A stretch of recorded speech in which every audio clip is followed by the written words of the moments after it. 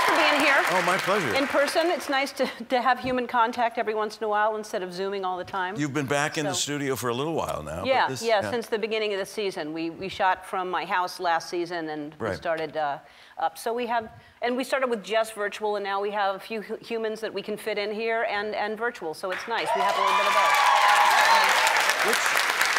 Which ones are real?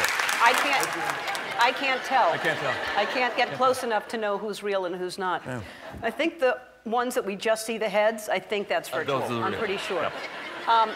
Your wife's birthday is today, is that right? It is. Happy birthday, honey. I love you. Happy birthday. I love you too. Happy birthday. Now, are you a good gift giver? Ooh, yeah. That's a tough question for a guy.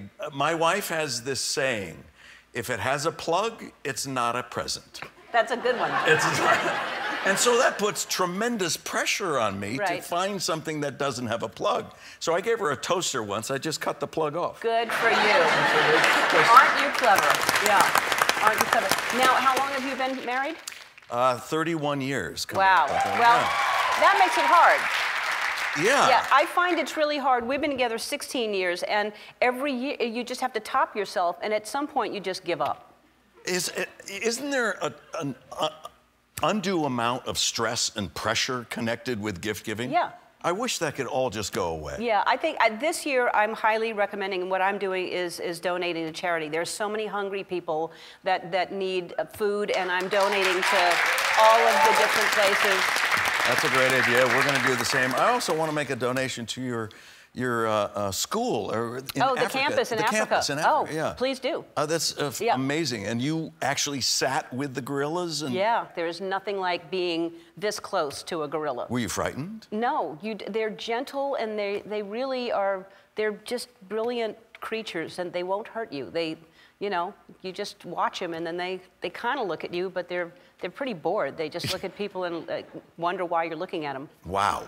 Have you been on safari? Not now, you mean? Oh, you didn't mean No, that. don't go now. No, it's a long flight.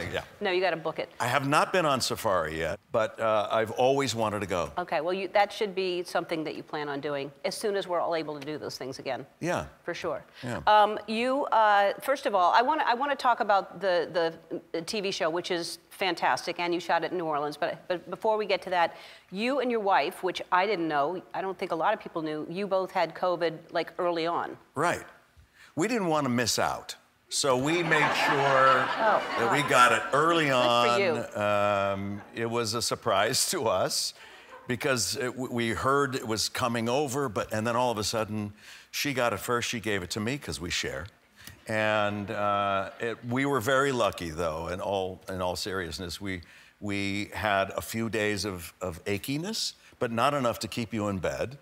And I had a temperature of 99 for about 3 hours, and then just exhaustion for a week. Yeah, and then after that. I've heard that exhaustion is one big component of it. Oof. Like barely able to function. But now, and how long did it last for you?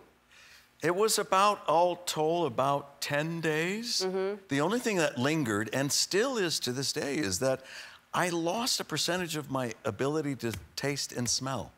Still, to this day? Yeah.